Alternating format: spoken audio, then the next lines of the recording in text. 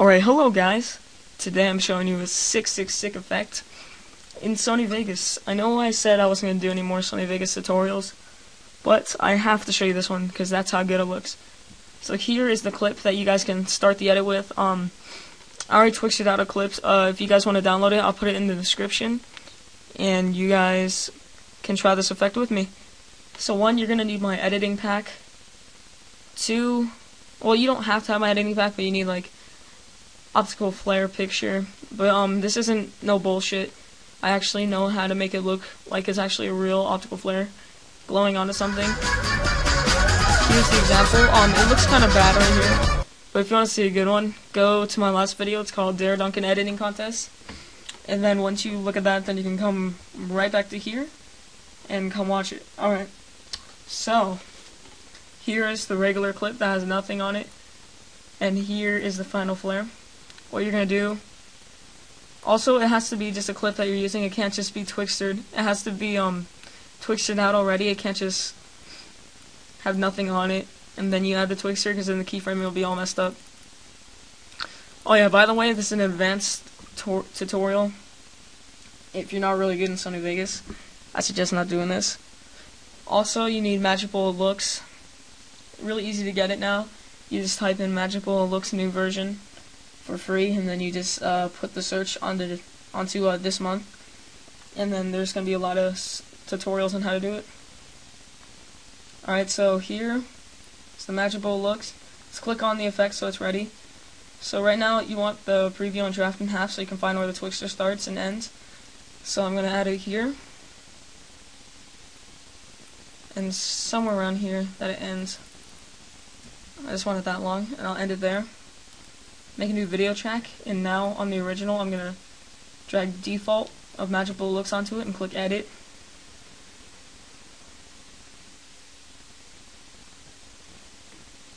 Now that you've done that, if you have regular or new Magical Looks, you're going to go into Lens, Edge Softness.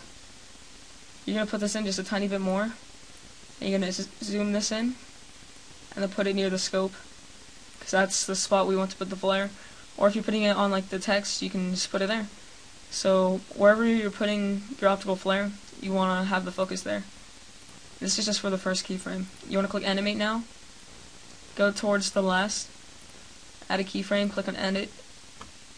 Now that you've done that, you're going to click on this, click reset down here.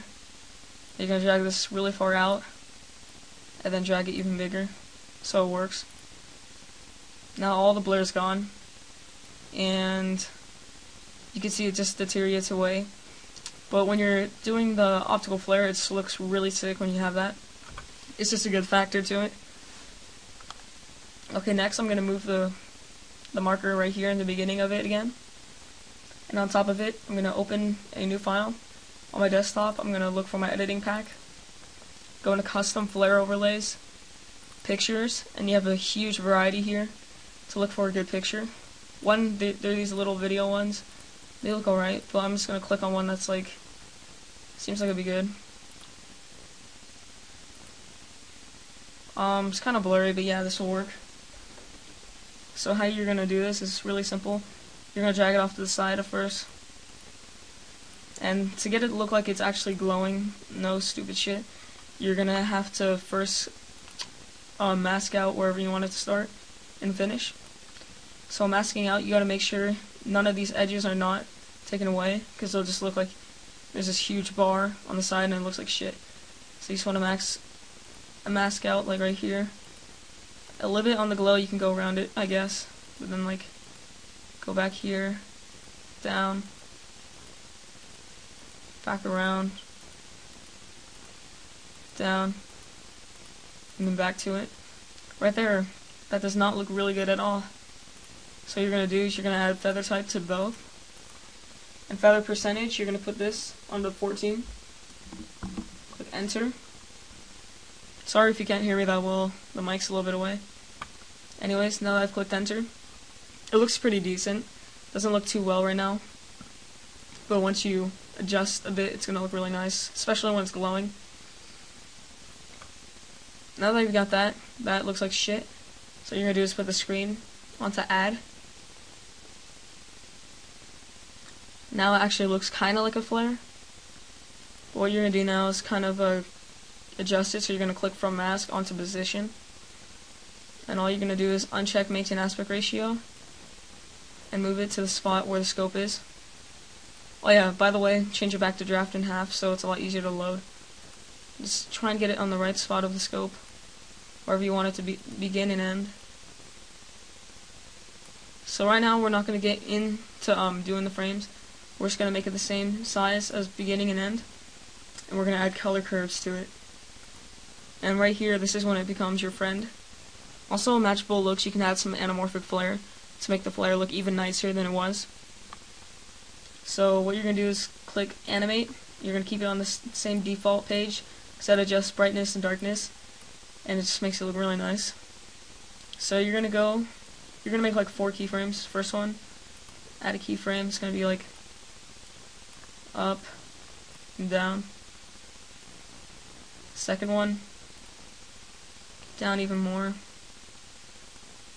A little bit more to the side right here. Even more. You're going to drag this up. Drag this up too.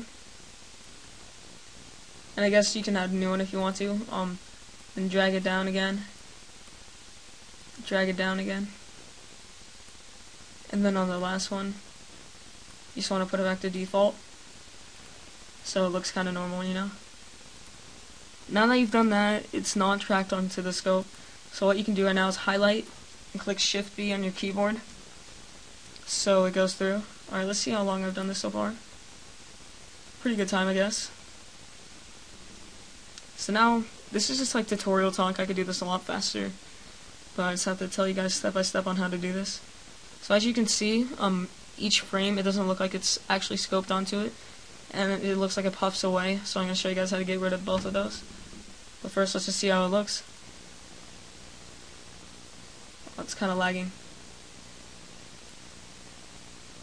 Right there, it looks like it's glowing really well, but at the end, it looks like it doesn't fade away too well.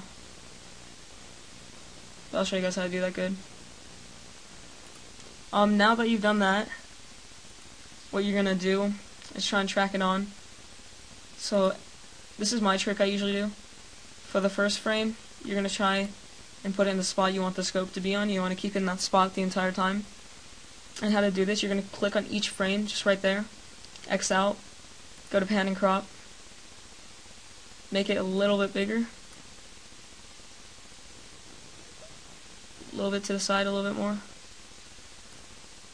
I'm gonna delete that frame, I did kinda bad. Make sure you click on these to make it a little bit better.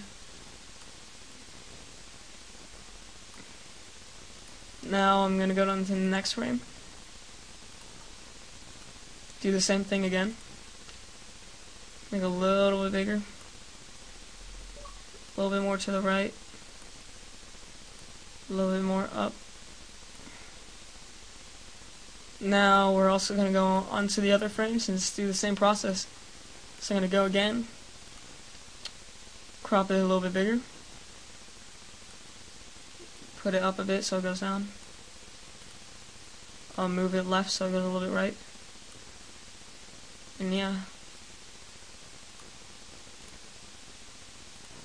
Almost done. It's taking a bit because my computer kind of lags. You can't really see it when I'm recording it, but it's really shitty. But I do my best. I got a computer, I'm pretty thankful. Honestly, I don't really deserve it, but oh well. Now the last frame doesn't really matter, really. Just kind of make it a bit bigger, tiny bit up, tiny bit to the left again, and that's just what makes it look good, because it's going to be fading out and you won't really notice. So now you're just going to make it a little bit bigger than it was, and you're going to fade it to like a good amount so you could see it fading out. But when you add color correction, it looks like it actually just zooms out. Now we're going to pre-render it, see what it looks like again. As you can see on the pre-render, it looks like it's actually staying on the scope a bit.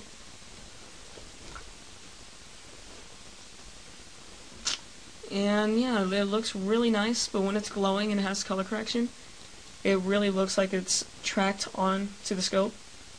So let's look at this again. It's on draft in half, so it kind of looks like it's shaky, but it doesn't really do that. It's actually glowing. Now that we've done that, what we can do is undo that just for a sec so you can see what it looks like. Another thing we can do, Magic Bow looks, drag a default on it, click edit, and this is all you're going to do.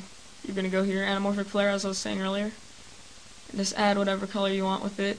Doesn't really matter. Make sure it's kind of low though. I like the colors and everything looks nice.